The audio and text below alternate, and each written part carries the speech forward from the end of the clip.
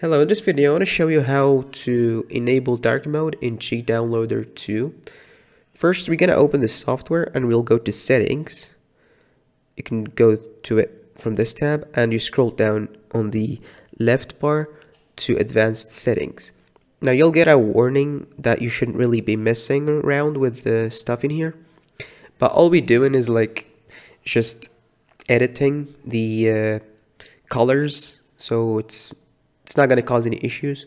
And from the search bar we're going to type theme, and from here we're going to select black eye. It's going to ask you to download the theme. It's very small. Just accept, click on OK, click on OK again, and install now. Now it's going to restart the software.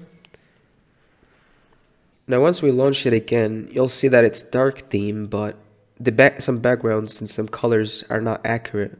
So we're gonna have to fix that and edit the colors manually. We search in the search bar for color back, and we double click the color we want to change from here.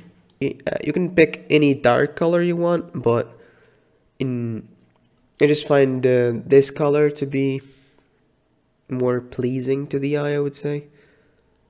But you can pick any color you want, and we'll just do it for these other ones. Just don't change the yellow color and the red one. Everything else you can change.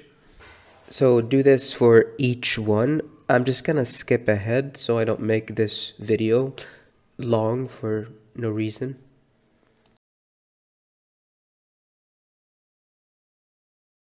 Once we're done, we go to the search bar and we type color text, and we make the text white, so it's readable on the dark background. Just like before, we do this for each one.